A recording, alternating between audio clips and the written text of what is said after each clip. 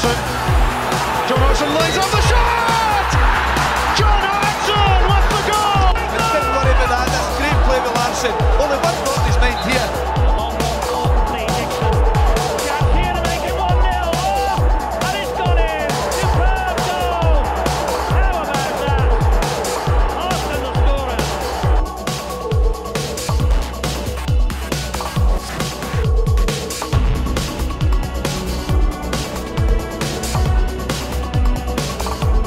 Martin turned up on a Thursday, took me back in a minibus that he was with a couple of the people that sort out all the admin and the contracts and everything, and all of a sudden by the Friday I was a Celtic player.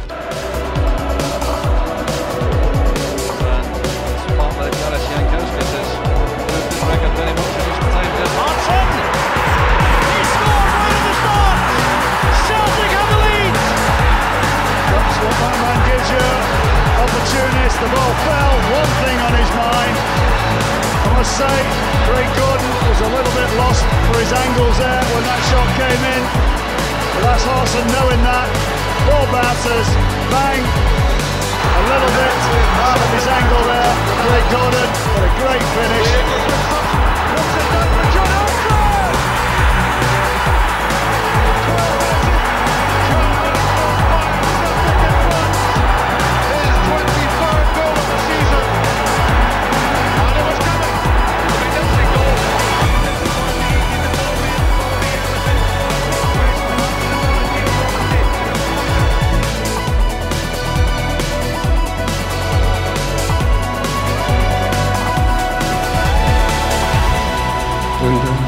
Go to the hospital and they literally take me upstairs, and I spent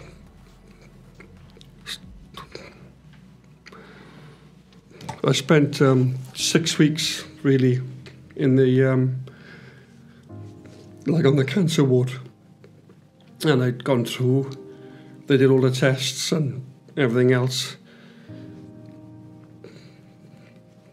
And that's when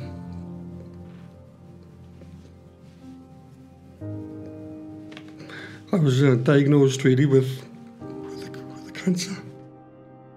At the height of his career, former Arsenal and Celtic striker John Hartson was one of the hardest men in football. Now though, as he's told ITV News, he's facing a tougher battle than any other against testicular cancer, which has now spread to his lungs and brain. Any sort of lump in your testicle area, I think it's very important to go and have it looked at. I left it for the best part of 3.5, 4 years, and it was like it was half the size of a marble.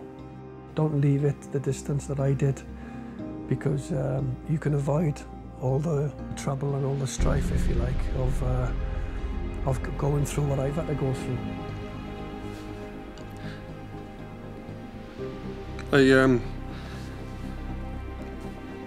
I said to my brother James, because I felt I could trust him, and I said, I think I'm going to go tonight.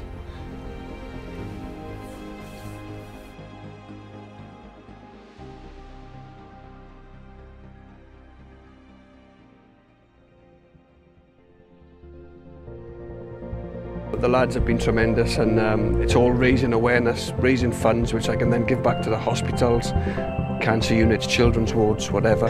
It's still a heavy trauma, you know, because it's cancer, and cancer's not a flu, Stan, or a bug, or a disease, or an illness.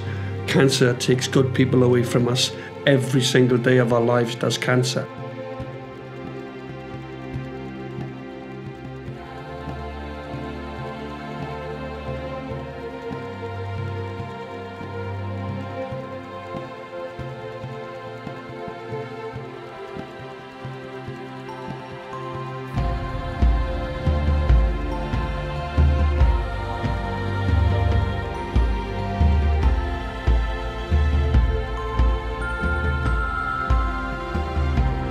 So many footballers, when they step off the pitch and into the television studio, are, let's say, a little bit difficult to deal with, a little bit pampered, a little bit precious. That's not John one little bit. He's the complete opposite of that. And in that great old-fashioned TV punditry sort of way, you ask him a question and he just just simply answers it. Not the answer he thinks he should get, just the answer that he honestly feels. Tom says good strong stuff from John Hartson, telling it like it is. He went, Chris, with a year left on his contract. He performed very, very well out at the World Cup. His agent is going to be inundated with calls saying, Boy Hart has only got a year left. But I don't agree. Could it be...